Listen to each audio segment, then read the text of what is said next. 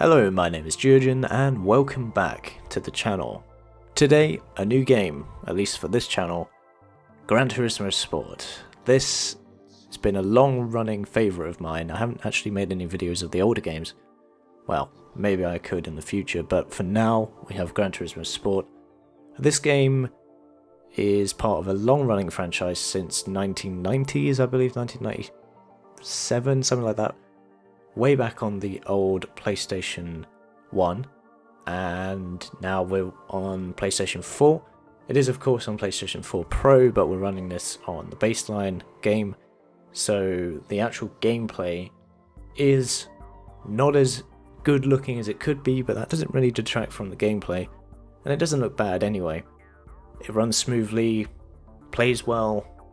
What's there not to like other than it could be a bit more graphically impressive for 2017, almost 2018. But without further ado, we'll get into some gameplay. We hit single player and we'll go on Dragon Tail. So currently we haven't got maps from ones that I recognise anyway. I'm not sure if there are maps from Gran Turismo 5, which I've played. I haven't played Gran Turismo 6, but I started way back on Gran Turismo 2, moved it onto Gran Turismo 3, so I've played a Gran Turismo title on every console from Sony, anyway. Apart from the PlayStation Portable version of this game, which I can't comment whether it was good or not. I've heard mixed feelings towards this game because it kind of deviates from how Gran Turismo came about and garnered its player base, primarily being a single player experience. But regardless of that, there is still single player in the game where you do these arcade races. However, there will be a single player experience being added, or something which is reviving the classic gameplay where you played these cup challenges and you raced in the cups and got prize money to buy new vehicles, of course, but also you had to play by their regulations, so you could play in only four-wheel drive cars or vehicles of a certain class, or you could only play in Audi TTs or whatever. I mean, the Audi TTS is in the game at least, but that update is supposed to be coming in December, and I'm recording this in December 20th, so that would mean we've got a few more days, hopefully. Oh, off the track almost. Good news is this, wow, I wasn't paying attention, I just looked down at the brake. But the game is solid. I think it feels good to play, and that's the main thing. Graphically, as I said, it isn't as impressive as it could be.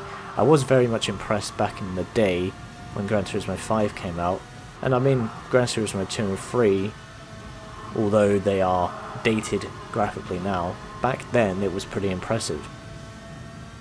So the car models and stuff look good, the tracks look good, the scenery looks better than it has done, but the guys at Polyphony Digital, I believe, who make the game, really don't focus on like the crowds and stuff, but it does look better on every iteration, and I imagine the PS4 Pro version of this game looks really solid, although there is something wrong with HDR. If you don't have a proper colour screen, HDR screen, you have to play it in standard mode, otherwise things look washed out and grainy, and you might notice that on YouTube as well. Although YouTube has this problem where everything gets compressed due to bitrate, even if I upload it in higher resolutions. I could upload this in 440p, playing it at 1080p though. So the upscaling might help, but what you will see on YouTube will look a little less than what it does here. This looks really dangerous as hell. Having all of these go-karts. Yeah, I shouldn't have braked then. I currently have the... Whoa, in third place though. Currently have the assisted brake on, I think, because when I loaded the game for the first time, it asked me what my experience level in racing games and Gran Turismo specifically was, and I put medium, because I'm not a professional at this game at all. I just enjoy it. It's a lot of fun. Races are pretty good when you just want to, you know, hit the track against AI or against players in this game as well. This is against AI currently, and just, you know, have some fun. This is what racing's all about for me. It's just about fun, not really about being hugely competitive. Of course you want to win, come first, of course, but you know, other games like FPSs and stuff, it's all about being competitive and shooting your way to the top or whatever, and sometimes it gets frustrating. You know, when you play single player titles, there is the element of you versus the game rather than you, the game, and other players who could be potentially dodgy, you know, using hacks or whatever. But yeah, Gran Turismo, really smooth, intuitive. Oh, nice. Not sure about the music choices in the background sometimes, but we can drown out most of the music with the sound of an engine, although this is the go-kart engine. Travelling at 100 odd miles an hour though, so there you go. Oh, I just got hit by a guy in the back, and I'm about to lose the race because of that corner. Unless I can out-accelerate this fool. Oh, yes. 0.12 a second behind. Wow, I just made that guy spin out, I think. I think I got this in the bag. There we go. 206.7. Only just won that by 0.1 of a second, almost 0.2 of a second. But yeah, all of those were AI, and of course we were playing that on intermediate if you didn't catch that when I was selecting the race. But there we go, some prize money, mileage points, and distance travelled on the track. Every time you complete 26.2 miles, we leveled up to level 14. But yeah, every time you progress to 26.2 miles, you unlock a new car.